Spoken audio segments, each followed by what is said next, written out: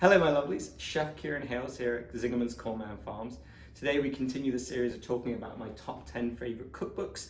Out here at the farm we've got about 8,500 of them. It's really hard to pick that top 10. Truth be told, I might have picked a baker's dozen. We'll see when we get to the end of the series.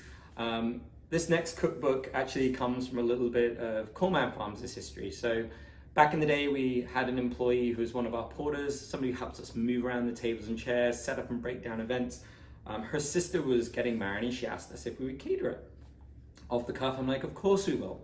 End up finding out that it was being catered in Austria, in Guntersdorf. One of their family had a castle and they wanted us to be able to go over and cater it. So I had a lot of back and forth with Tabitha, my business partner, whether we would go or not. Over the course of about 2 years, we planned it, got over to Austria, catered the wedding. It was hugely successful. We actually picked some mushrooms with them early in the morning. There's these wonderful places in Vienna where they use coffee beans to grow the mushrooms on in the basements of some of the houses in Vienna.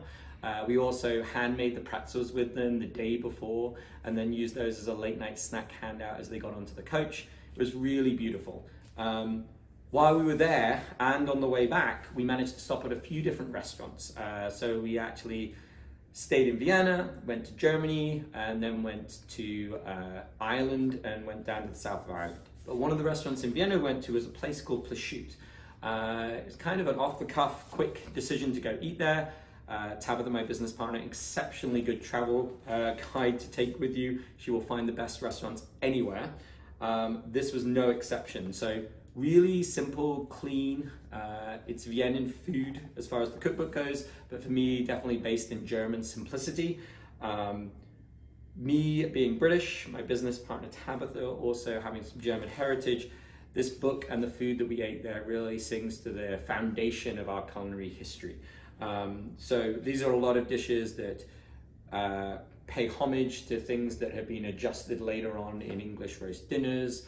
One of the fun things in going through the cookbook when we got it home is in there, I think it's page 119, is the beef rouladen, yeah, 119. My mum used to make this all the time, so this would be the leftover scraps from a roast when you were cleaning it up, some of the silver side of beef. You would beat it out really flat, marinate in a little bit of mustard. You put bacon, cornichons in there, wrap it up and slow braise it in red wine and port. In this cookbook, there's a few other additional steps making it more elegant and beautiful. So they've got some peeled carrots in there. They've also got a little bit of onion going inside it as well. They've got a lot more browning and spices going to the mix. So they make more of a stock into this. What's really nice inside this cookbook is they've always got this suggested accompaniment with the dish. What I really enjoy about the cookbook as far as a chef is how simple the methods are. They're in a way that are easy to understand, know what the next step is. Definitely something for a more intermediary cook, not an entry level. You definitely want to know what you're walking into. I do like that, again, we're in the metric system, so everything's weighed by grams. Definitely makes for an easier cook. I will say, as far as any of the dishes in here, you're going for something that's simple and elegant. Most of the dishes have 3 to 5 different main flavors going on them. It's not high art cuisine, it's high flavor, produced really perfectly and elegantly. Really wonderful cookbook. You can get it online and get it shipped over here. Definitely worth purchase. All right, let's get on to the next cookbook.